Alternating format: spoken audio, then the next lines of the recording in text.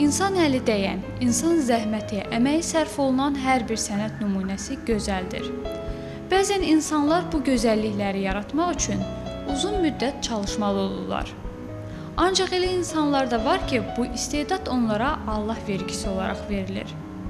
Bugün haqqında danışacağımız rəssam Nadir ALIEV 1994-cü ildə bədbəxt hadisə nəticəsində komaya düşür.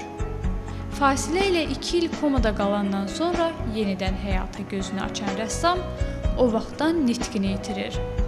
Buna baxmayaraq, o çəkdiyi rəsmlərlə dünya ilə yeni ünsiyyət vasitəsi tapır. Doğmalarının dediyinə görə, Nadir ALIEV kiçik yaşlarından rəssamlığa həvəs göstərib, amma heç vaxt əlinə fırça alıb rəsm çəkməyib. Nadir müəllim özü pianoçudur. Amma hazırda səhhəti ona sevimli peşəsi ilə məşğul olmağa imkan vermir. Rəsmləri isə o ancaq sol əli ilə çəkir. Rəssamın yaratdığı bu əsərlər həm də ona görə qiymətlidir. Hazırda Fransada yaşayan Nadir ALIEVin həm Fransa, həm də İsveçrədə sərgiləri təşkil olunub. İlk baxışdan mücərrəd görünən bu əsərləri çoxları anlamasalar da, xarici mütəxəssislər, tənqidçilər onları yüksək qiymətləndirir. Tənqidçilərin fikrincə, Nadir ALIEVin çəkdiyi əsərlər naməlum həyatda mövcud olan cisimlərin şəkilləridir. Çox nadir rast gəlinsə də, amma bu cisimlərin varlığını təsdiqləyən insanlar var.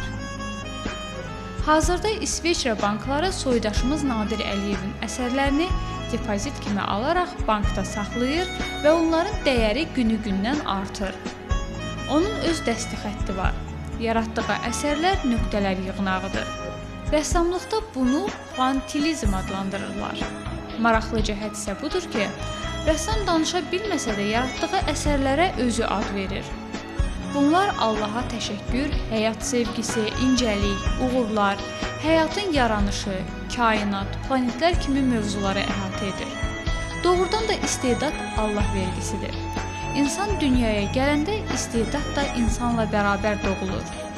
Bu qeyri-adi bacarıq da Nadir ALIEVin həyata ikinci dəfə gəlişindən sonra üzə çıxdı.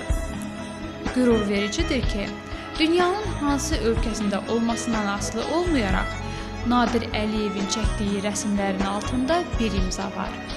O da Azərbaycanın adıdır.